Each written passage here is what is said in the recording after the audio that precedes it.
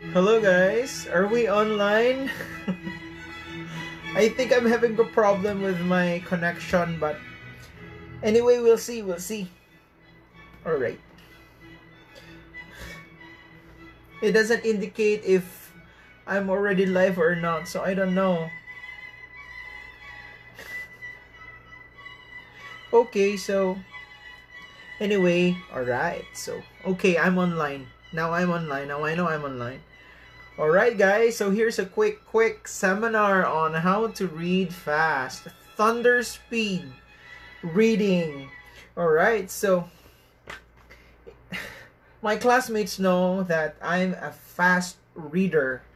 It's like if I'm in the library and I'm going to read the book and the hello Jacob Liado, one of my friends in San Beda. Alright, so magaling din na student yan, 4th year na rin.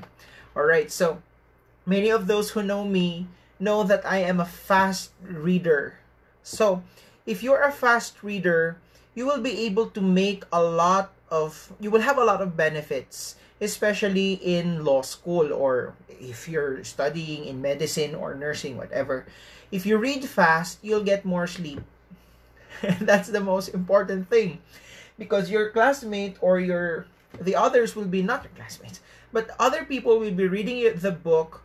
Nakaka 50 pages pa lang sila, ikaw ay tapos na.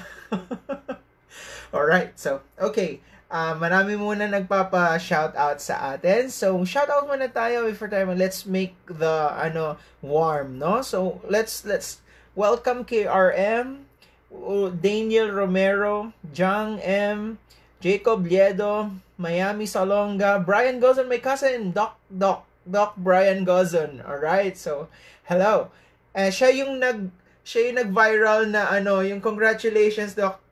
Congratulations for subscribing to yung sa Globe. Alright, yeah, that's my cousin. And Princess Lubna, my classmate in high school. Diane Grace, Advocatorum Amicus. Rog Season, RL. Alright, guys, ang dami na nanonood. Hello, alright. So I was listening to Mozart before. I even started taking this video. Alright, let's go back to our topic. I want to make it very, very short and very, very easy to understand. Number one first is the benefit of, hello Daniel, comment lang kayo dyan. The benefit of reading really fast is that you are able to get more sleep.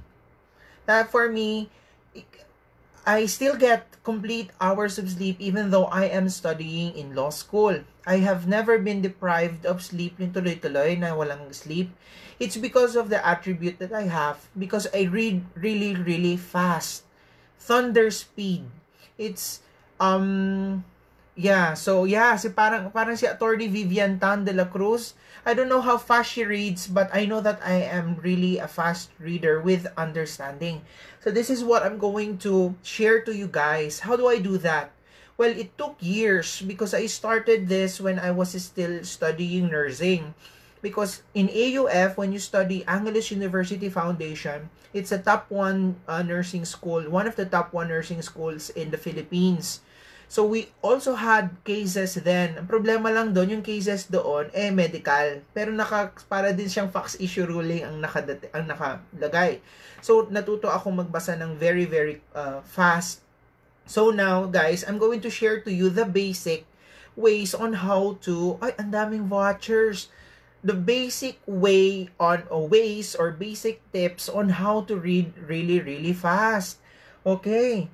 So, excited na ba kayo? Simple lang naman yan. Maybe you were able to read or watch YouTube videos on how to read really, really fast. But then, I would like to explain this to you, similar concepts, but I would like to explain it to you in a more understandable way. And syempre, paano natin magagawa na tayo ay mga law students or nag-aaral. Alright, ready na ba kayo? Comment pag ready na. Pag medyo meron ng 4 o 5 ready na, let's start. Ang daming nanonood. Alright. Thank you for coming. Alright, so this is how we do it. Start na ba tayo? Comment kayo if you're ready. Say ready. Say ready. Hi, Dom Martin, you're back. Okay, I'll start when you say that you guys are ready. Okay. Okay, ready? 1. Sige pa. Para 3 or 4 or 5, let's start. Ready? Isa pa. Si Brian doktor na yan, hindi ka naman na nagbabasa. Okay? Alright, 3 na ready natin. It's like this. Okay. Alright. Okay, this is my technique. I read in Saccads. Saccads. S-A-C-C-A-D-E-S. Saccads. What is Saccads? Alright. Saccads. Is that the right word? Yeah, Saccads. In fast reading, okay, ang dapat ninyong tandaan pag nagpa-fast read kayo, it's not just the speed, but you must have, alright, tip number 1. You must know the subject that you are going to read. Alright, so if it is criminal law, you close your eyes and then imagine crimes. Okay? Imagine it. Crimes in general. So that your mind is tuned to the topic. If you're reading civil law, imagine a certain civil law case. Halimbawa, hindi ka bayaran ng utang. Isipin mo yun. Just stay with that thought. This is what I call the proper drawing. Parang sa bangka, you don't start sabog. If you're studying medical, you think of a certain sakit. And what do doctors do? You get it? That's very important. Okay? I want you to have your, what do you call this? Your reactions there, ha? This is important. If you don't do this, sasabog yung pag-aaral ninyo. This is very important. So if you're going to do something, you must intend to do it. But you must be able to put your mind, your brain, okay, to that attention or focus. For example, we're going to study, for example, the civil code. Civil code annotated. This is civil code annotated by Justice Paras. Okay. So this thick book, normally, well, some of my friends tell me that they can read it for like what, 3 days tuloy-tuloy, 12 hours tuloy-tuloy na reading, 12 hours na 3 days. So ilan hours yun? Madami yun. This is like 1,021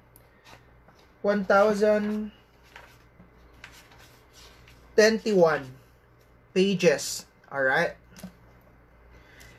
But do you know that I can read this isang araw lang with understanding? This is the reason why I read this book more than 5 times already.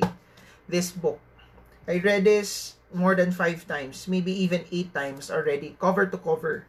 Very, very fast reading. This is the reason why, even though you cannot cite, alright, the specific page or whatever, but you were able to comprehend it, you will be able to say, under the law or under the book of Paras, it says that like this and like that. Alright. How do we do it? Number 1, okay ha? Hello po. Hello. Okay. So, number 1 ha, very, very important. If you are studying, say, criminal law, imagine ka ng kahit anong krimen. Alright? Kahit anong krimen. For example, more than 5 times, criminal law ni Justice Paras, I was able to, Justice Reyes, I was able to read it so many times already. Okay. Imagine that a certain crime, alright? 2 weeks daw ni Nico bago matapos yung isang book. You can finish this in 1 day. Yun tuloy-tuloy, ha? Okay, alright. Okay, so anong gagawin natin? If you are reading a civil case, persons, for example, persons. I'm going to read, say, Article 19. First, I will read the main topic. Article 19, para na sa mga first year, madali nyo tandaan, no? Sige, sabi ng Article 19, every person must, in the exercise of his rights, diba? And in the performance of his duties, act with justice, give everyone his due, and observe honesty and good faith. Okay, so you were able to understand that. Now, what you will do before you read all the annotations, Alright? Sabi nga, very medical technique. Because we learned this in medical field. Brian Gozon, one of the commenters, is a doctor of veterinary medicine. Very medical itong technique na tinuturo namin sa inyo, right? So, okay. The number one thing to do is, aside from subscribing to my YouTube channel, is get your mind ready to the topic itself. That is the most important. So, imagine a certain scenario of the violation of this. So, you were able to read it. Okay, this is a positive sort of statement, right? I want you now to negate it. Baliktarin mo. Every person must, in the exercise of his rights and in the performance of his duties, act with justice, give everyone his due, and observe honesty and good faith. Alright, baliktarin natin. Every person who, in the exercise of his right and the performance duty, must act with injustice. Do not give everyone his due. Observe, lie, and be in bad faith. So, binaligtad ko siya, right? Binaligtad ko yung meaning nung subject. By doing that alone, alright? By doing that alone, your brain, okay, the thinking part of your brain, especially this frontal cortex, will be able to automatically memorize the the essence of what you've read, because you were able to convert it into negative. It's very important. Maybe ngayon nyo lang maririnig yan. Babaligtarin ninyo ang ibig sabihin ng binabasa ninyo so that you will be able to remember it. Every person must, in the exercise of his rights and in the performance of his duties, act with justice, give everyone his due, observe honesty and good faith. Baliktarin mo. Every person must, in the exercise of his rights and in the performance of his duties, act with injustice. Do not give everyone his due. Observe lie and be in bad faith. Alright. So now my brain was able to, especially if you're going to read it for the first time, my brain was able to digest the positive statement and I was able to convert it into a negative statement. If I am able to do that, that means I understood what I read. Because you will not be able to reverse it if you're not able to understand it on the first place. Alright, ang dami nanonood. Nahiya ako bigla. Alright. Okay, that's number one. Pahinga muna ako. Sandali lang.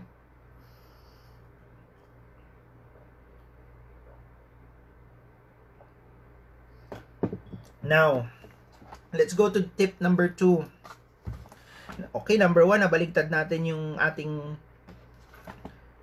pinag-aaralan. Alright. Now, paano kayo magbasa? Sino sa inyo ang frontal cortex? Biglang nag-epistaxis ang utak ko, nag-alay sa malikhang pagsulat ng Pilipino. Okay. Now, after you're able to reverse it, syempre, babalik mo siya sa original. Okay, that means to say that you were able to understand what you've read. Yun lang, sa first part lang naman yun, mo gagawin yun. And especially, if you don't understand a certain passage, baligtarin mo. Pag hindi mo siya nababaligtad, ibig sabihin, hindi mo siya totally na iintindihan. Okay? Gets? So, ito, every person must, in the exercise of his right, ayoko So, imagine ka ngayon ng scenario sa utak mo na itong tao na to, hindi niya ginagawa yung justice. Na yung tao na to, hindi niya inaabuso niya yung kanyang karapatan. Na yung tao na to, sinungaling ito. Na yung tao na to, very bad faith siya. Number 1, reverse it. Okay? Okay. Number 2, dinabasa mo na. Bago ka magbasa sa lahat, go forward mga 5 to 10 pages. Okay? Look at the main titles. Why the Commission formulated the chapter on human relation. Stress the article. Then the titles. Semi-titles. Okay? Subtitles. Okay? Mga 10 pages in advance. This is to prepare your mind, okay? Prepare your mind. You always prepare your mind. You prepare your mind to the idea of what you are going to read on the next 10 pages. Okay? So, kung kaya ninyo, tapusin ninyo mga 20 pages. Ako ginagawa ko, very, very, very quick lang yan. Now, balik ka na naman dito sa first page, sa page nung first chapter. Okay. So, what I will do is I will read the first paragraph. Okay, so a chapter in human relation was formulated to present some basic principles that are to observe in the rightful relation between human beings and stability of social order. Okay, stop. Don't read this part. Just read the first part. Now go to the next paragraph. In celebrated case of, observance of honesty and good faith, you just read the first paragraph that makes sense. And then go to the next page and get the first paragraphs that make sense. You skim first. That's what you do, ha?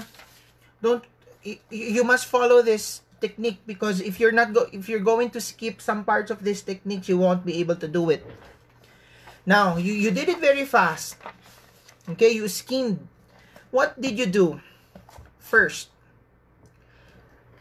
the subject was introduced to your frontal cortex. That is by reversing. Alright? Na-introduce mo sa brain mo, right? First thing. The second thing that you did was to skim only the titles.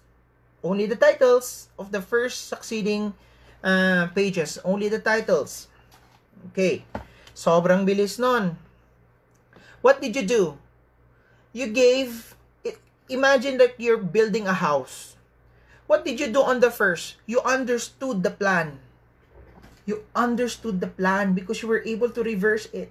Okay, empty lot, and then you were able to say, this is where I will build my house.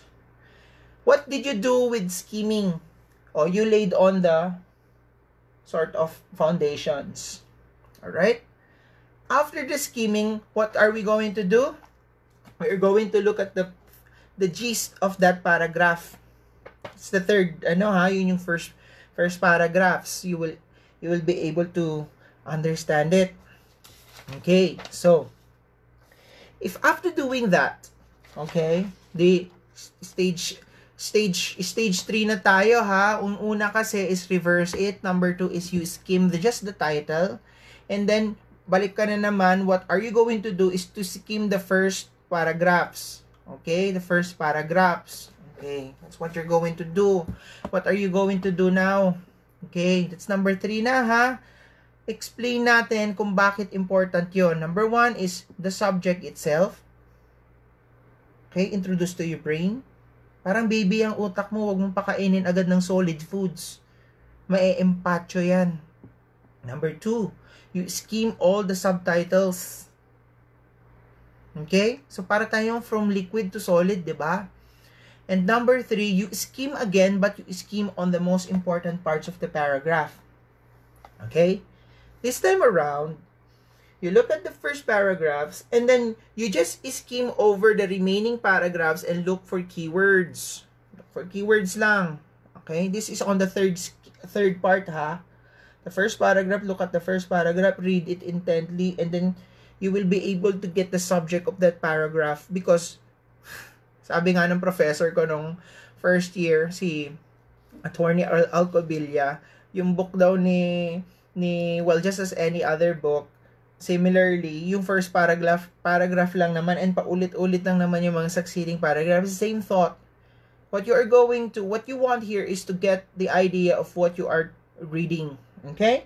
Okay, so we finished that. Now, I want you now to get a certain book, if you have there, sa inyong mga bahay. Book, any book. Kahit hindi long. And get a pen. A pen. Okay? So, when I read, I don't read word by word.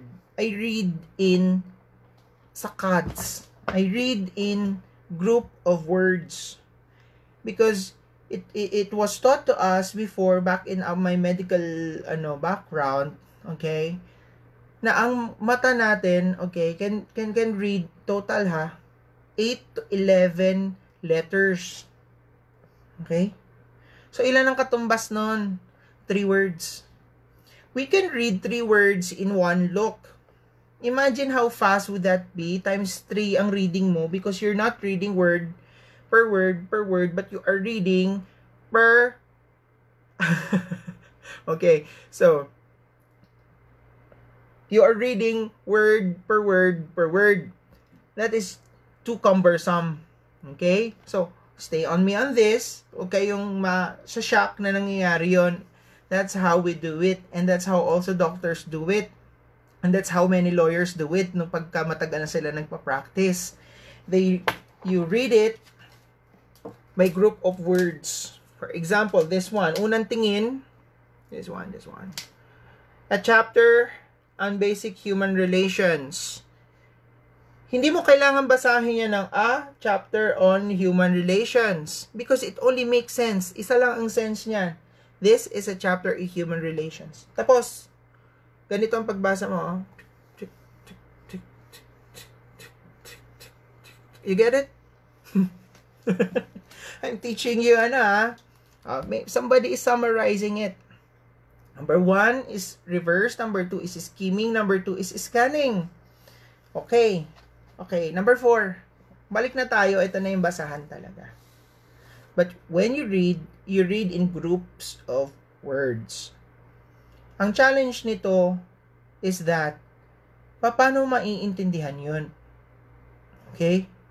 Kailangan mo sanayin yung sarili mo, starting today, okay, na tignan ang words by groups of 3 or 4 and that will be the way you look at what you are reading from today. Phrases. I don't read words, I read phrases. So when I look at one phrase, it makes sense to me already what that phrase means. Phrasing, siguro tawagin nating phrasing. Okay, number 4, KRM. Number 4 is phrasing. Hindi praising, phrasing.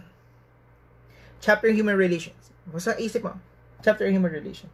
Formulated to present. Basic principles. To be observed. For the rightful. Between human beings. And stability. Are you getting it, guys? Oh, this is very basic, but then hindi alam ng iba. You are wasting so much time to unnecessary, okay, words that don't need to be memorized, that don't need to be part of your system word by word. You just get it through phrases, okay? Imagine how fast you will be, okay, reading if you will be reading through phrases. Now, the difficulty lies in our minds automatically go back, our eyes, okay, automatically go back to what we have read already so that we can recheck it. Okay?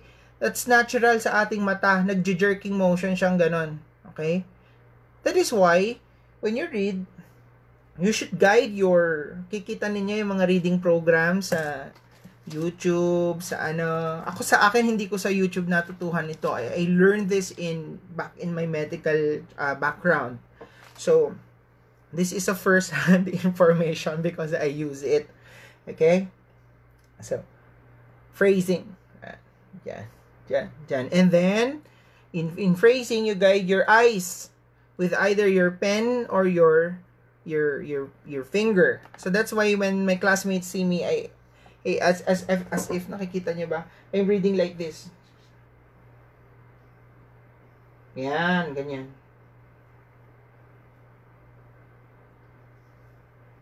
Okay. So now, I was able to read that paragraph that fast. Okay? So I will discuss it to you. This paragraph talks about the human relation. This chapter was formulated in order for people, alright, to be guided with the basic principles of human relations. Okay? Yun lang. That is based on justice and equity. Yun ay sinasabi nitong paragraph na ito. So I was able to understand it by just looking at that, and I was able to rephrase it. Okay? Very easy. Okay. punta tayo rito.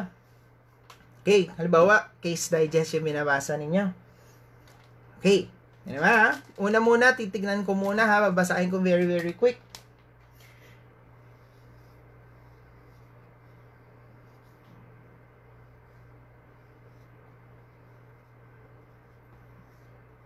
Okay. Having won, alright, having won the case, alright, for ejectment, okay, the plaintiff did not give reasonable time, okay, for the defendant to leave their houses, to leave their house. So what the plaintiff did was to eject them just right there and then, alright. The issue now is, are they entitled to damages? Right? Is the plaintiff entitled to damages? Kasi siya na ngayon yung nagdemanda. The Supreme Court said that yes, although it is your right, alright, to execute the judgment, okay, it is still not right. It is still under Article 19 that you must not abuse your right. Okay? So, see, I read this. Now, I read this maybe kanina nakita nyo, di ba? So, mga 7 seconds. And I was able to convey to you what this said. Now, I will read it to you. I-match ninyo ngayon kung ano yung sinabi ko kanina. Having won the case in a final and executory judgment, the winning party, in having the judgment executed, did not give the occupants of the house sought to be demolished sufficient time to remove their personal belongings. Are said occupants or the plaintiff entitled to damages? Held. Since no reasonable time was given and belongings were damaged, alright, the house, as required, ayun, it was carried out in a manner not consistent with justice and good faith as required by Article 19 of the Civil Code. Hence, damages may therefore be awarded in view of the abuse of rights. So you were able to see?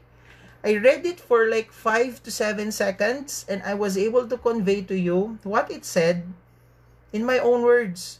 It means that is a gauge that my brain was able to understand that particular, ganyan kahaba, this long, I was able to understand how the case went through, and then I was able to convey it to you, alright, not in the exact words, but they are all substantially and accurately the same or similar or substantially the same.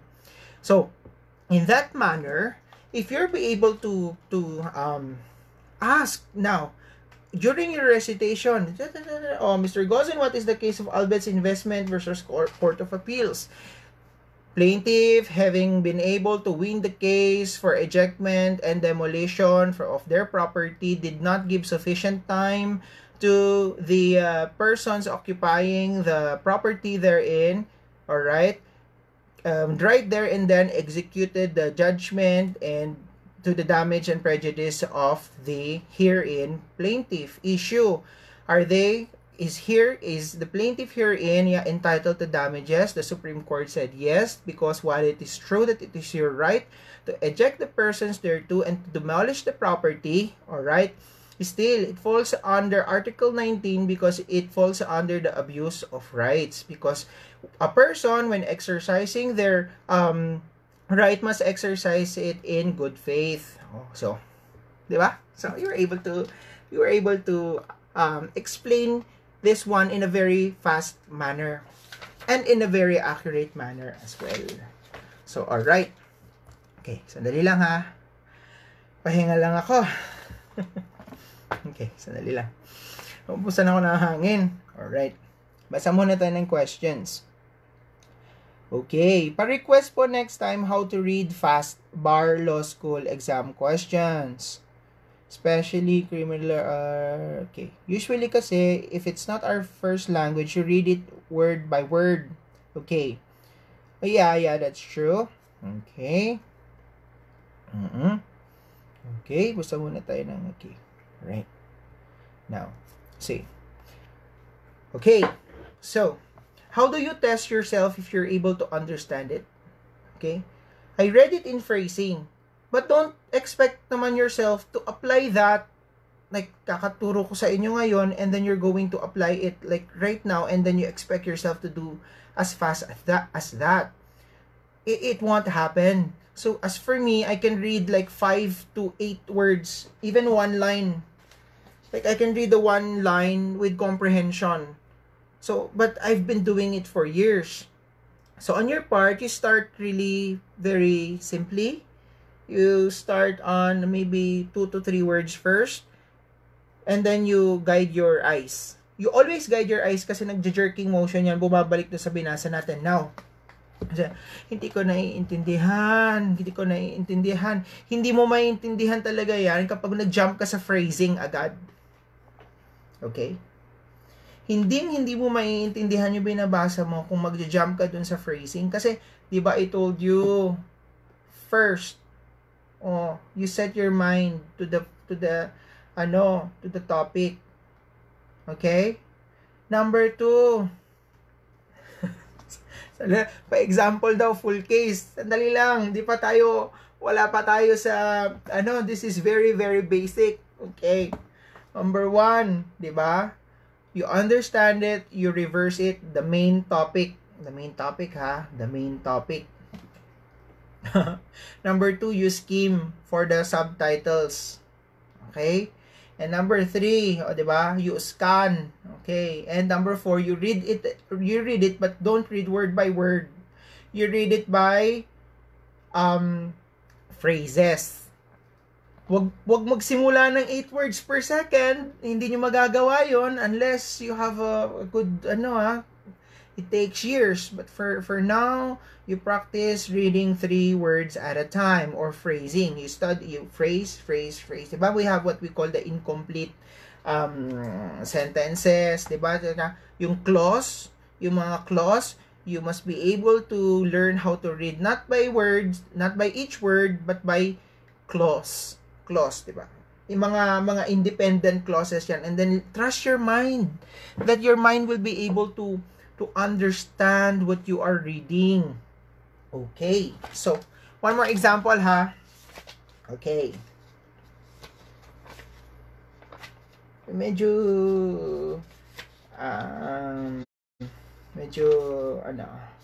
mahaba-haba ng konti.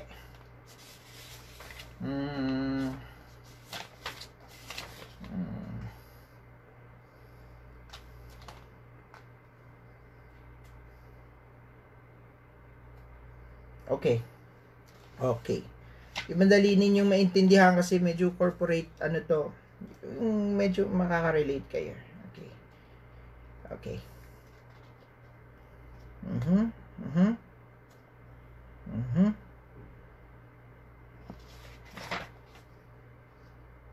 Okay.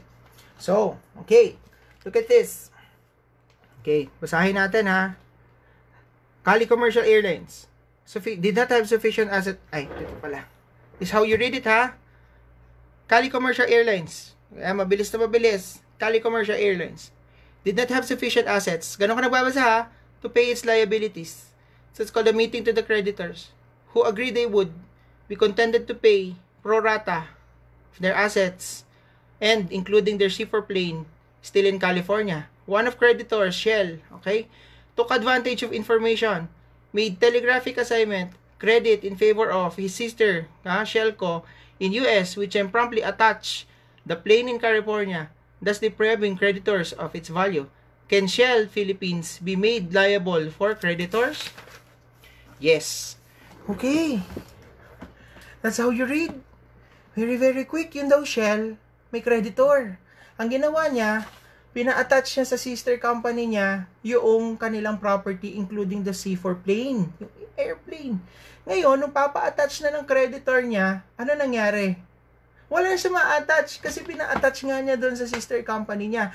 Liable ba siya sa damages aside from being able to recover that amount of money that is owed to him plus damages? The Supreme Court said yes because he did not observe, Article 19 of the Civil Code. See? Very, very fast, right? First time siguro ninyong, iniinitan ako. First time siguro ng iba dyan na nakita yung pag-read natin ng phrase by phrase. Okay? Now, another tip. Basic tip ito ha. Meron pa kasi hindi ko maituturo sa inyo ng online. Kailangan harap-harapan.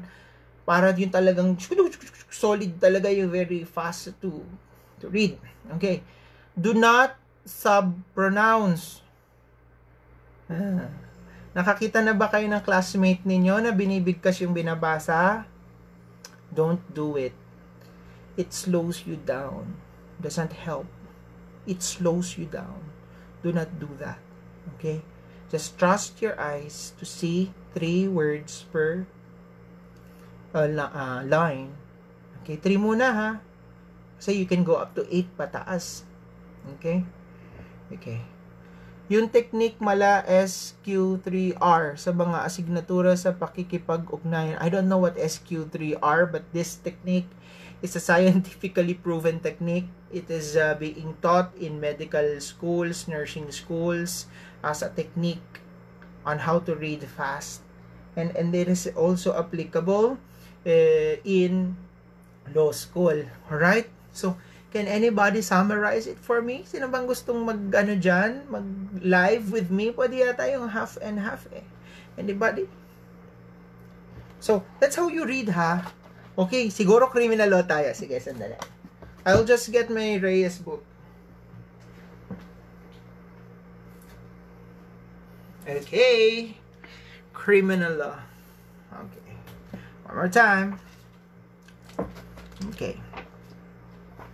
Okay, so I want you say for example, no, pinabasa sa iyo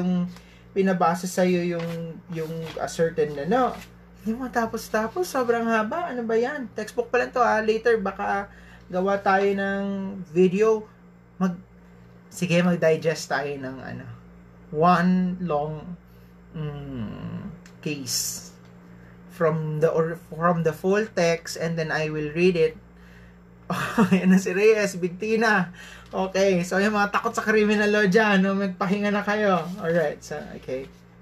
Hanap tayo ng yung madali ninyong tatandaan. Okay.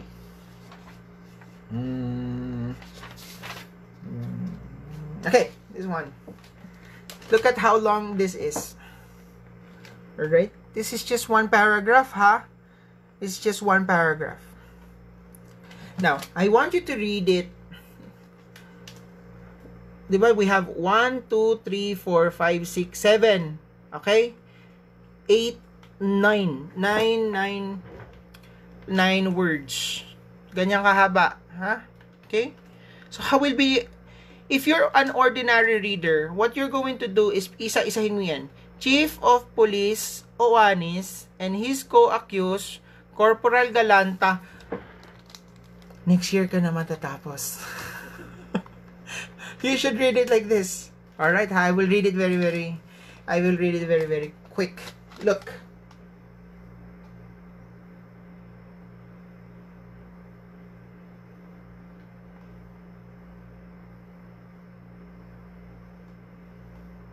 Okay. I will explain it to you. Okay, Owanes and Galanta, alright, are both police officers. Okay? And they were ordered by their superior, Texon, alright, to arrest, okay, a certain criminal. Okay? Certain criminal. Okay? Now, they went into the house of the suspected, they went into a house where they believed that the suspected criminal is there. Okay? Now, they saw a man who was sleeping on his back, or on his side facing the door. And subsequently, they fired shots and killed the victim. And the victim turned out to be an innocent man. Issue. Are they liable for murder? The Supreme Court said yes. Oh, this is that. See? I was able to read that and convey to you what it said in less than what? 7 seconds or 10 seconds? Because I don't read it word by word. I just read it with full intent, and then I look at it phrase by phrase by phrase. Okay? And then you just remember the keywords, and that you will be able to explain it by your own selves. That's thunder reading. It's really, really fast. So, kung nanonood kayo ng The Social Network, tulad nga ng sabi ng isa nating follower, Attorney Vivian Tan was, or still is, a fast reader. So, she can read the book, like, really, really fast, with with substantial understanding, or with competent understanding, whereas her classmates need to read it for, like, what? Kung siya 3 hours, kung siya 1 hour, yung classmates niya would read it for times 3. Okay? So, she must be using that technique. Maybe. We don't know. That is good. Alright. Okay? Okay. So, again, let's summarize. Okay? So, I hope that you're learning. Is there anybody, they have any question? That's just the basic, ha? Kasi pag nagkita-kita tayo someday, ituturo ko sa inyo yung mas mabilis na, meron pang mas mabilis na way, pero this one will work for now kasi mga ko is first year Sige, pakilagay yung number 5. So number 1 is reverse it. You understand the topic, you imagine the article or the certain topic, and then you reverse it.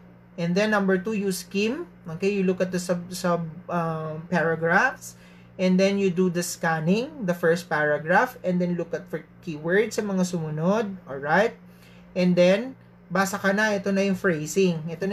Babasahin mo na siya ng sets. Okay?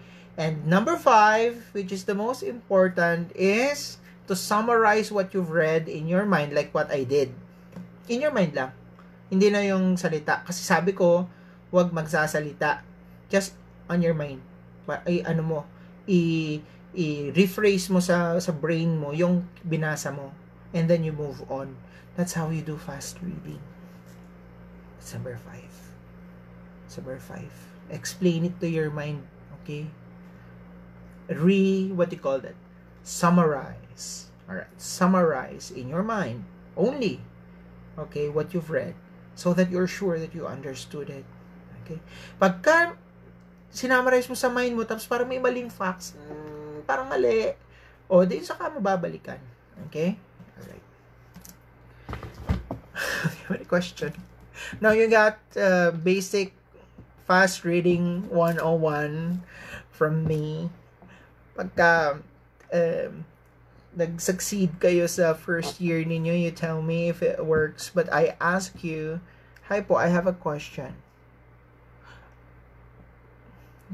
I don't take note when I read. I give my opinion, but I don't take note. Hi po, I have a question. Is it helpful ba to use highlighter when reading? Thank you. Okay. The answer to your question is requiring, okay, a qualified answer. Why? When you highlight something, it has a psychological effect that you've already finished that part. It gives you a certain confidence. I am just not sure if you will be able to remember what you've highlighted. Okay? There's no, you Google it. I also search for it. It is not conclusive that when you highlight it, you will be able to remember it. What it does, sa akin lang what it does is it gives you the confidence that you already finished that part. And then, pagka yung libro mo, puno na ng highlight, natapos ko na to.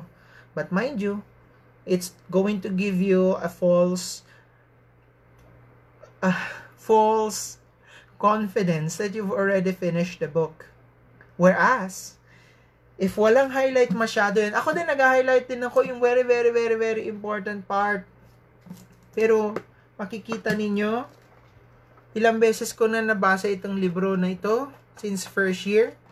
Ang linis. Why? Such a waste of time. Especially we read a lot. Okay? If you read a lot and you spend your time highlighting, you are wasting your time. Rather, reread it. Reread. Okay? So, lumagpas ka na sa page na yun, basahin mo ulit. quick read din. Pag di mo talaga intindihan, o di saka mo isa-isahin. Alright? Kailan ka ba okay, nagpa-fast read ho ako, pero hindi ko naiintindihan. O, edi medyo magalan mo, pero gamitin mo pa rin yung phrasing. Alright? Ang pag-highlight kasi parang para sa copy reading and headline writing noon, nasa school paper pa ako. I don't know, I'm not, but for me, I will tell you this. You also Google it. Si former Solicitor General Hilbay, top 1 ng bar, doesn't highlight. He never highlights because he believed that that was a waste of time. He is not using a highlighter. I use highlighter very, very rarely. Okay? Because I find it also a waste of time. So, siguro parang minsan, sa pagbabasa mo ng 5 oras, 1 oras dun yung kaka-highlight mo.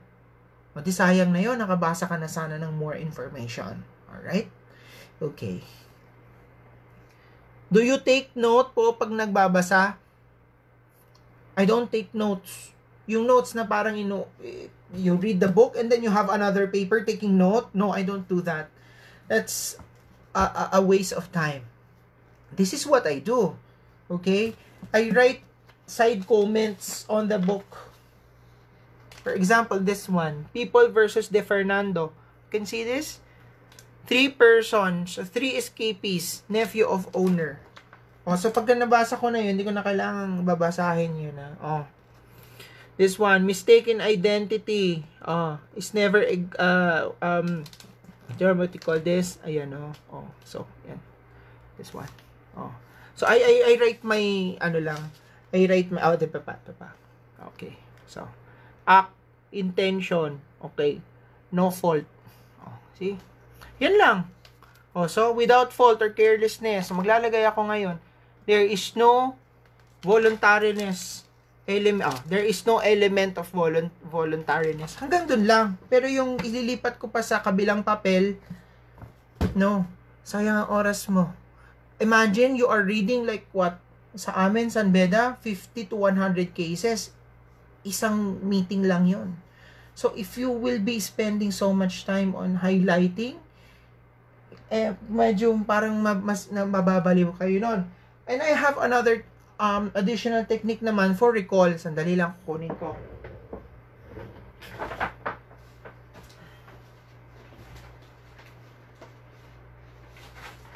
Okay. This naman is for recall. This is the syllabus. Okay. So, kada case na yan, nabasa ko lahat yan. May keywords lang ako dyan. So, siguro yan ay notes ko. Kung may notes man, yan ay notes ko. Okay? So, diba? So for example, Bureau of Printing versus Bureau of Printing Employees Association. 1961. Meron lang ako isang keyword dito, incidental. Diba yung nagprinting yung Bureau of Printing, diba? Tapos, tinatanong nila na, pwede ba siyang idemanda?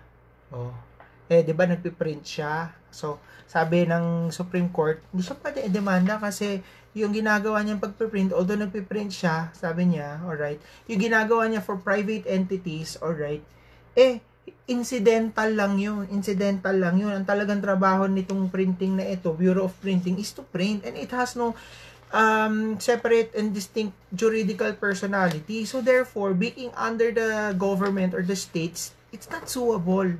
See? You see how I was able to read this case a long time ago na, and just by seeing the keyword incidental, I was able to parang unlock the substantial facts of the case, the issue, and the ruling of the Supreme Court. That's how you do it. Because when you read using the technique that I taught you, alright, magbabago lahat. It's like you're reading it for understanding. You are not reading it just because you're reading it.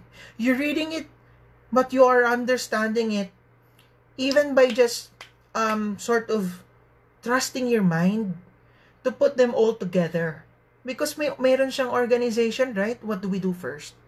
We understand first the main subject, and then we reverse it so that we can explain to ourselves. And then number 2, what do? We skim. Alright? So that we know what is inside that topic. And then what do? We scan. We look at the first paragraphs of the first sentences hanggang dun sa dulo. And then what do? We now do the phrasing.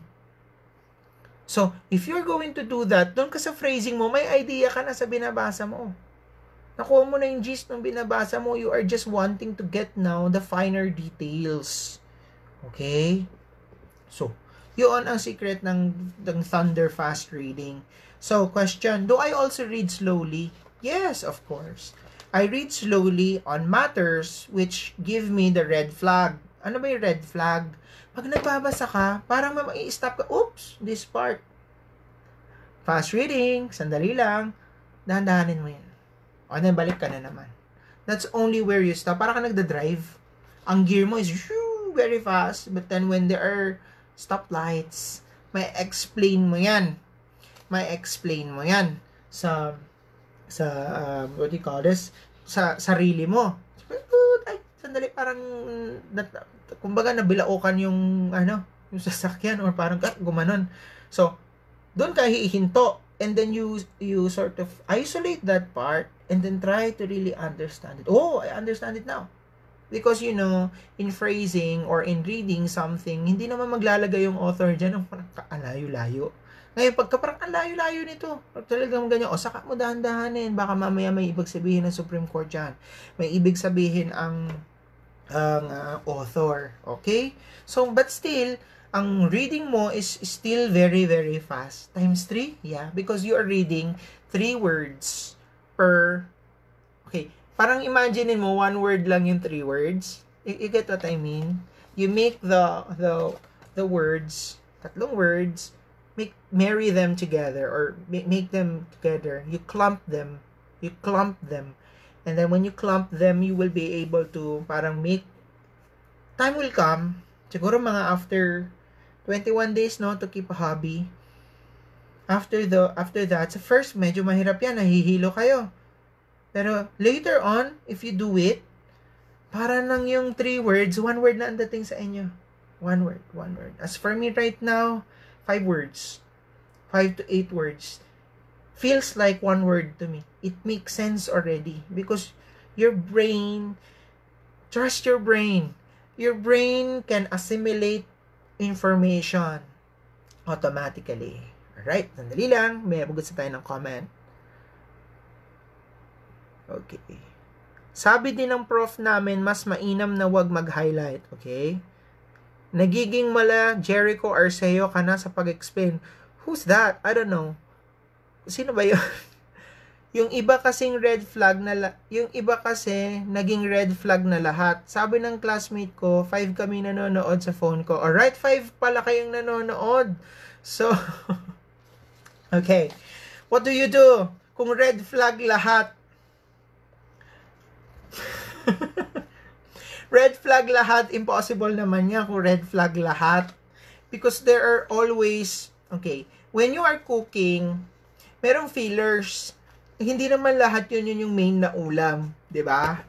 Okay. For example, yung chop suey, puro gulay. Pero ilan lang naman nun yung atay at saka yung baboy. So, you focus on the atay and the baboy. Okay? You get my analogy? You get the most important parts. So that hindi lahat nagiging atay at baboy dahil hindi naman lahat yan atay at baboy kasi hindi ganun yon. When you read something, yung art, kasi 'di ba may art ng pagsasalita, ng pagkasulat diyan, merong mga binabaligtad din ng author, in other words, hence ganito ganyan. So you can trust your mind to assimilate those and that won't be too much and this is the reason why also important. Oo, di ba? Okay, somebody said, trinay ko nga ang phrasing, medyo masakit sa ulo. Hindi pa sanay yung mata siguro. Alright? This is going to be very challenging, guys, at first. Masakit sa ulo. Some of the students whom I taught this in the past, nag-migraine pa sila. Because nasa shock yung system mo na, ba't pa nangyayari yan? Ano ba yan? Okay? Okay. So, Tapos na tayo dun sa taking notes, ha? O, see? Diba? Okay, ha? Para matandaan ng cases, ganyan. Okay. Ano pong ginagawa ninyo kapag inaantok habang nagbabasa? Or maybe okay, I invite you to check my video on Pomodoro technique because I use Pomodoro technique. Where's my Pomodoro here? I have my Pomodoro here. Where's my Pomodoro? Somebody stole my Pomodoro. Oh no, wait. Here. Here is my Pomodoro. This is it's a automatic I set it to 20 minutes. And then I read. And then I read very, very fast for 20 minutes. And then I stop. And then for 5 minutes, I stop, I meditate. Okay? So if I am sleepy, all right, during that time, kasi hindi ka masyadong antokin sa loob ng 20 minutes kasi nga naka-laser focus ka eh. Papasok yung antok mo pag ay para akong inaantok like that. You stand and then mag-jumping jack ka. Or what I did when I was in nursing school, imagine mo, duty namin matapos ng 5 a.m. tapos may pasok kaming 9 or 10 in the morning. So wala kaming tulog, 'di ba? Maliligo lang kami sa bahay. I even experienced back then na from the hospital, wala nang palitan. Yun na yung suot mo tapos meron kayong recitation or quiz the following day. So, 'di ba? What do you do? I wash my face. I wash my face with cold water. Magigising ka if you're really sleepy. I experienced that. Now in law school, there are several techniques. You do fast breathing technique. The fire dragon technique. Fire dragon breathing technique. Paki-Google. This is like, you're going to use this, tanong mo ang layo na sa topic. Pero sige, bilisan natin. If you're sleepy, you use the fire dragon technique. Fire dragon breathing technique. Okay. Kasi I'm a meditator, so I'm somehow, breath of fire is a rhythmic technique, okay? Inhale, exhale. Okay. No deeper than sniffing. Paano ba yon? Medyo, I didn't do it. This is the first time I'm going to do it online or with the viewers. This is the breath of fire technique or dragon breathing technique. What you're going to do is to saturate your blood with oxygen. We get sleepy daw because we lack oxygen in the brain. So what are you going to do? You saturate your brain with oxygen. Breath of fire. It's like this. Can you do it with me, guys? Okay. Your diaphragm, hold your diaphragm, and for 15 times, 10 to 15 times, we do the basic fire dragon technique or the breath of fire. Inhale, exhale, and then do the fire technique.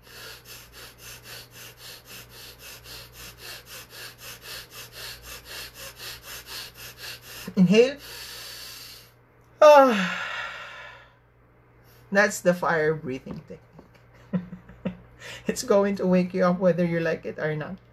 Because you supplied your brain, medyo parang, nahilo ko dun. Like that. Because you put much oxygen in your blood by doing that. And by doing that, you supply oxygen also to your brain.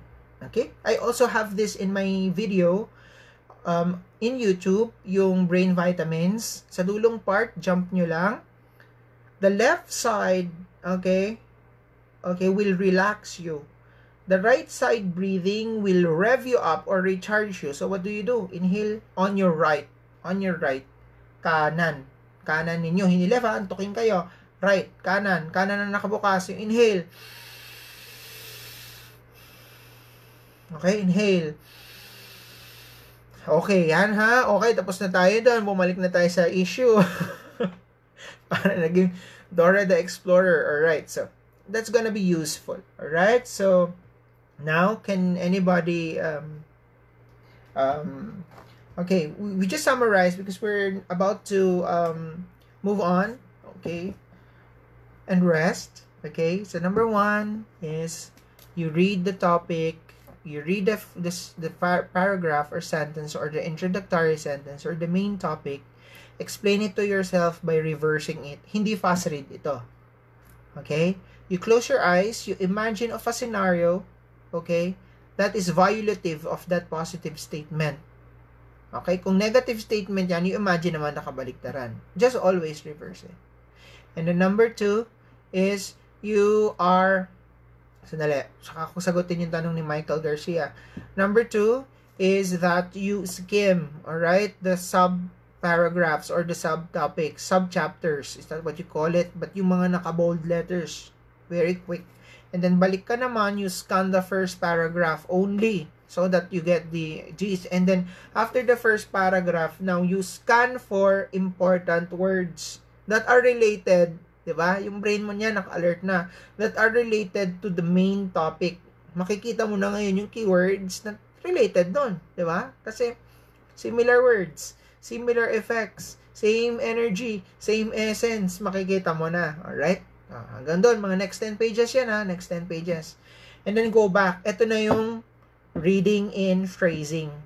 You read 3 to 4 words at a time. Can you try it, guys? Some person or persons here already are saying that they tried it and nahilo sila. Yes, that is expected. You have to train yourself to do that so that masasanay kayo. Alright, start it right now. Okay? 3 words at a time. 5 justices believe that the prisoner, okay? O, isang basa lang yan ha. 5 justices believe that the prisoner, treat this as one word, who was killed was not escaping. 5 justices believe that the person who was killed, alright, was not escaping. Yeah? Very fast. Very fast. Also, comprehension is very fast. Why? Because on the process of contracting, okay, these words into phrases, your brain also process the information. So, tatandaan mo, 5 justices na naniniwala sila na yung tao na iyon ay hindi naman siya tumakas. Alright? So, phrasing, ha? Oh, after finishing the next 10 pages, you do that naman sa susunod na 10 pages ulit. And then, that's your pattern. But as for me, dahil medyo, na ako, batikan sa technique na ito, I do it 100 pages na. I skim the next 100 pages. Okay? I skim and scan the first 100 pages or the entire chapter as the case may be. Okay? And then what do you do after we have already the reversing, we already have the skimming, we already have the scanning, we already have the phrasing. And then now the last part is that you explain to your mind what you've read. Don't use words, just use your brain so that you save time. And then another number 1 tip is never sub-vocalize. Never ever sub-vocalize. It's like when you're reading, so that he would. I could have finished the entire paragraph already in just like that if I was not sub-vocalizing. But because I was sub-vocalizing, I'm using this, it slows my brain. Okay. Trivia. Bakit daw ang mga doktor sobrang pangit ng sulat? Sagot is like this. Sobrang bilis ng utak ng mga doktor, nahuhuli ang kamay. Right? The motor function is really slower than the mental function. That is why parang hindi na nagpa-process yung sa hands because nga the brain is so fast. Because medical professionals are trained to read thunder speed. Because that's how medical students are taught also how to read. Okay? Kaya pag nagsusulat na, parang ano na nangyari? Bakit parang ganito sulat ni Doc? It's because sobrang bilis ng brain processing. So parang sa reading. Inaano ko lang, by analogy, right? If you are sub-vocalizing it, you are slowing, okay, the brain processes of reading. Okay, Siguro palitan natin yung number 1 ng visualize, no? What you've read, and then reverse. Hindi lang read it. Kasi you read it, but you visualize, no? A certain scenario. Tulad nga, sa mga bagong panonood pa lang, if you're going to read the first part, or say for example, you're going to read civil law, or you imagine something related to civil law, yung nangutang, hindi nagbayad, nagsabunutan, ganyan. So criminal law, habang naglalakad, galit siya sa kanya, nagsiselos siya, yung boyfriend niya, inagaw ni ganito, ni ganyan, sinaksak niya. So yung brain mo, okay, parang naka-channel siya doon sa mismong binabasa mo. That is really the step 1, okay? And then, you read, and then you reverse it so that you will be able to make the brain, okay, now, interpret it the way the brain understood it. Okay? Is there any question, class? Is there any question? Trivia lang. Before I entered law school, for 8 years, I was in business and I was also working. I was teaching. I was in Korea. I taught English in Korea for almost 2 years. Balik-balik ako ron. And then I did business also. Imports. I also taught at PR. And I was also a PR consultant. So I was doing a lot of stuffs before law school. So I was maybe able to sort of assimilate these stuffs. And in law school, or just about anything, diskarte is very important. You must be able to do things easily so that hindi ka masyadong napapagod. Because if you're tired physically, eventually that physical tiredness will become emotional tiredness. And then you lose your juices. You lose your inspiration. If there's just too much effort, okay? You lessen the effort. In everything that you do, lessen the effort. Try to practice the art of simplifying things. Alright? So those who just watch, Ian, yeah, my friend. Hello. So, those who've just tuned in to this video, anyway, I'm going to leave it, re-upload it on Facebook in HD so that you can go back to this video and see the tips and apply them for yourselves. But I don't know if I'm going to upload it in YouTube because masyadong ma-heavy yung HD ng Facebook. So, but at any rate, you can like and subscribe to my channel in YouTube because I have a lot of videos there too that are very helpful to you. It's Rob Gozun. Alright, you can like and subscribe, and you can share also this specific video on Facebook. Just click the share button and then give some sort of description so that other students will also learn about this very simple techniques that I just shared to you tonight. Alright, so if you have any comments and suggestion, you can write this in the comment down below, or a next topic or whatever. You just write it down below. And I thank you guys for supporting my vlog. I ask you guys to, kasi naghihinayang ako na ang konti ang although we already have around 10,000 views in the last just more than 3 weeks, less than 4 weeks.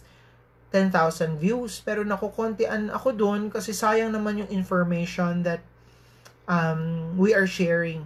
I want more people, so help me guys. I want more people to benefit from these videos because what I'm sharing to you are not things that I just learned in law school, but the things that I've learned back in nursing and my 8 years of experience in the real world, and plus my experience in law school, that I believe that will be able to help a lot of younger students if they apply it, because they are really lifelong learnings, and these are the things that I have learned and I believe very useful, and which will be used by the younger students, because I believe in parang Miss Universe, because I believe that mentoring is very important. So marami ako na may mentor ng mga younger years, yung iba sa kanila honor students, yung iba sa kanila sa honor section, not just in San Beda, no, those whom I know personally. If they're able to parang use these techniques, makikinabang sila. Although admittedly I am not the most academically smart, but I am definitely street smart. I make things simple. And with that, I am able to make everything so simple. And if you apply it, you will be able to learn a lot. Okay? So, may mas magaling sa akin kasi academically. Siyempre, marami. But then again, I always believe in balance. I don't want my health to suffer. I don't want my social relationship suffer. I don't want my well-being to suffer just because of studies or just because of something that I'm doing. So I am always finding a way to make things simpler so that my brain will understand it simpler. So I make things a lot simpler so that I will not suffer. And the things that I've learned, if you're going to use it and you find it useful, you will say, ay, pwede naman palang mapadali. Pwede naman pala nating mapadali yung napakahirap na bagay. For example, sa criminal law, meron akong video na i-upload na record ko last week. Mayroong technique sa pag memorize ng mga crimes. Imaginein mo, ikaw yung criminal. Tapos, paano mo maiiwasan yung krimen kapag di ba? So, you put yourself, or imagine that you are already the lawyer of that. Pero pinakamatindi talaga, imagine mo, ikaw yung kriminal. And hindi naman kumpleto eh. Paano ako makukonvict dyan? Hindi kumpleto eh. Ito yung dapat, bago maging murder yan, dapat itong munang gagawin ko, ganito. So, hindi murder. O ganun sa criminal law. So, for example, tawa ng tawa yung mga classmates ko because last night we went out and we had dinner, and then but before we had that, we went to 7-Eleven, so I was demonstrating, no? So if I am going to get this Ferrero Rocher, all right, this is going to be consummated theft, all right? so what if I changed my mind, so it's no longer a crime. It's no longer a crime because you desisted, di ba? So, walang crime na na-consummate, di ba? Kasi nga, I personally desisted. Alright. Ate, kako, ganito. Biro lang. Ate, kukunin ko na to. Tatago ko na to. Like that. Oops, ang bagong isip ko, ayoko na. So, you see, you can apply that, parang principle in criminal law, like in your daily life. Di ba? Huwag mo naman kukunin. Siyempre, pag kinuha mo yun, di siyempre, matitef ka. Kasi, walang knowledge yung No, you don't do that. You just, parang play with the provision so that you memorize it. So, parang na-visualize mo siya. Alright? So, pagka nagbabasa ka ng libro, it's about, you know why it's very easy for you to understand rape? The crime of rape. It's because it shocks the senses. You become emotionally part of it. What now? How will you be able to be so good also with determining other crimes? Or do you put emotions to it? You put life into it. You put kailangan may ganun. I-part mo yung sarili mo doon. That will be a very effective way in order for you to be part of the law. Make law part of your system. Or everything that's what I did in nursing. Did you know that I was already working in nursing? While I was taking nursing, I was teaching online back then. I was very young. And I was teaching at the International Department of AUF to Koreans while I was studying nursing, ha? So, discarded talaga. And when you enjoy it, like nursing, nai-imagine mo, anong sakit yon, ganito, ganyan. Pag kulang yung symptoms, wala yung ganyang cardinal symptom, hindi yan yung sakit. The same thing with law. Hey, pagka wala yung most important part na yan, hindi yan yung krimen na yan. Alright? So, na-assimilate mo ngayon yung knowledge mo sa life. Alright? Okay. Okay, do you have any question? Ang dami nanonood. So, hello guys, JNJ, Aliza de la Cruz, Gian Tristan, Carlota, Jude Tacorda, KRM, Advocatorum Amicus, Nico Monsale, Charm Lucky, Ian Aduru, Mark Nicole Quellar, Catherine Grace, ang dami ninyong nanonood guys. Alright, so, do you have any more, questions? That is just the basic part, Remember, let's wrap it up. Visualize. Visualize. If it's criminal law, any crime will do. Visualize a crime. So that your brain now, and then your system, yung system mo, will be ready that, okay, I'm going to understand and study criminal law. Okay, now, after that, you read that certain provision which you are going to want to understand, For example,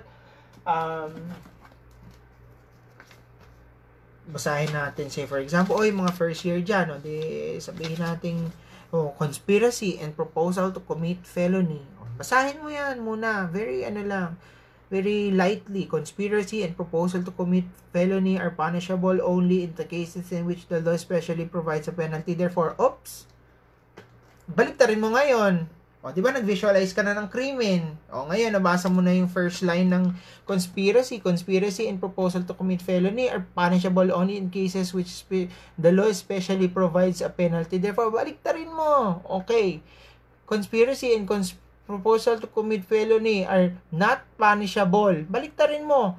In the cases which the law specially provides a penalty. Therefore, baliktarin mo. Kung hindi conspiracy, kung hindi proposal to, kung conspiracy and proposal conspiracy and proposal to commit felony are punishable only in cases which the law specially provides a penalty. Therefore, okay, napapunish lang pala yung conspiracy and yung proposal to commit conspiracy kapag ang batas ay pinapenalize niya ito. Baliktarin mo. Hindi naman pala napaparusahan yung conspiracy. Kasi kapag may batas, okay, binaligtad mo, right? Binaligtad mo yung binasa mo. Kapag pala may conspiracy at proposal to commit conspiracy, hindi naman pala yan napaparusahan kapag merong kapag walang batas na nagpaparusa dito. Baliktarin mo. So kapag ganun pala, ang conspiracy at proposal to commit conspiracy ay mapaparusahan kapag may batas na nagpaparusa nito. Nakuha nyo guys, nakuha nyo yun. Very important. Binaligtad ko. Pero same meaning pa rin. Diba? Okay. A conspiracy exists when two or more person come into agreement, blah, blah, blah, blah, blah, blah, blah. So, wala palang conspiracy pag mag-isa lang siya. Di tapos. There is proposal when a person, okay, you know what I'm talking about. That's how you try to read and understand. Shout out naman dyan. Carlota Villaroman, shout out naman dyan. Hey, Lottie. Yeah, Lottie is one of the top students of San Beda College of Law, being part of the honor section. Alright, Carlota Villaroman. Okay? Hello. Mga first year students dyan. Advocatorium Amicus, KRM, Jude Tacorda, KRM. Yeah. And my mom is now watching. Carolina Gozan is now watching. Hello, mommy. Love you. Okay, so guys, I hope that you were able to learn from this video and from the tips that I've given you. Remember that when you lose the fire within to continue, you remember the reason why you're here on the first place. Make sure that you remind yourself, bakit ba ako nag-aabogado? Ano ba yung una kong ginusto? Ano ba ito? Bakit ako nandito? You always go back to the main reason why you entered law school. Or, find 3 reasons why you entered law school. Find 3 reasons as well why you want to become or to achieve your dream. Always, the magic 3. 3. Because our brain, at dito naman tayo sa science, no, can only entertain daw parang 3 to maximum of 4 thoughts in one focus. So actually, 1 thought lang talaga per focus, pero kaya niya mag-entertain ng interchanging 3 to 4 thoughts at a time. So, why 3? Give 3 reasons why you want it. Why? Because you will saturate your brain with the things that you want. Mada-drown out yung distractions or yung thoughts na nag-negative sa'yo. So, always 3. To drown out. Maximum of, 4. Mahirapan ka na mag-ano nun. Pero 3 thoughts na positive. Why? Why do I want to become a lawyer? Because blank, because blank, because blank. And then play that in your mind. And then you will notice that your mood is already changing. Because why? You already drowned out that negative feeling. Because that negative feeling, sabi nga, you cannot entertain that thought because you already saturated your mind, okay, with thoughts, 3 to 4 thoughts of positive thoughts, alright? Because you do not resist the negative thoughts. What you resist persists. I'm going to give you an example. Hi, Aliza Zaraga. I'm going to give you an example, guys. Resist a thought. Do not think of a pink elephant. Do not think of, wag mong iisipin ang pink na elepante. Wag mong isipin. Sige, wag mong isipin. Did you just think of a pink elephant? Wag mong iisipin yung pink elephant na yan, nakapanty siya na tiba. Wag mong iisipin. Please don't. Di ba naisip mo siya? It's because what you consciously do not want to think, your brain will think. So, ayokong bumagsak. Ang naiisip ngayon ng utak mo, bumagsak ka. Ayokong matawag. Yung iisip ngayon ng utak mo, natatawag ka. Ayokong mabokya. Ang naiisip ng utak mo is ayokong mabokya. The same thing. Ayokong isipin ang pink elephant. Huwag mong iisipin ang pink elephant. May isip mo. It's because your brain, okay, what your brain is resisting, it is going to persist. What you resist is going to persist. So, think of what you want. Instead of saying, ayokong bumagsak, isipin mo, gusto kong pumasa. See? Gusto kong pumasa. Your brain will automatically visualize scenarios na pumapasa ka. Gusto kong makasagot. As compared to sa ayokong hindi makasagot. Kasi, isipin mong hindi ka nakakasagot. Isipin mong hindi ka nakakasagot. O wag mong isipin na hindi ka nakakasagot. Isn't it? Bumabalik yung mga memories na hindi ka nakakasagot or nakakaroon ka ng imagination na hindi ka nakakasagot. Now, isipin mo to. Sumasagot ka ng maganda. Kahit ayaw mo, pumapasok sa isipan mo, alright, the vision, the images na nakakasagot ka. So, it changes now your body chemistry. It promotes now the production of feeling good chemicals such as endorphins, serotonin, because these thoughts are positive in nature. See? One of our, naisip tuloy niya ang pink elephant. Wag mong iisipin ang pink elephant na nakapanty na tibak na black. Wag mong iisipin. See? You think of it just right now. Now, think that you are passing. Think that you are achieving your dreams. think that you are achieving what you've been asking for. Don't say, ayoko sa mga negative na tao.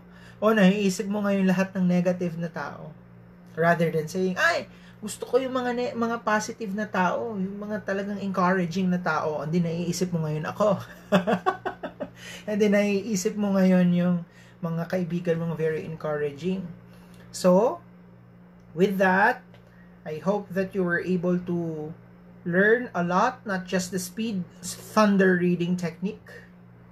To those who've just tuned in, you can replay the video. But also, most importantly, learn the art of encouraging yourself and thinking affirmatively rather than negatively. Alright, guys?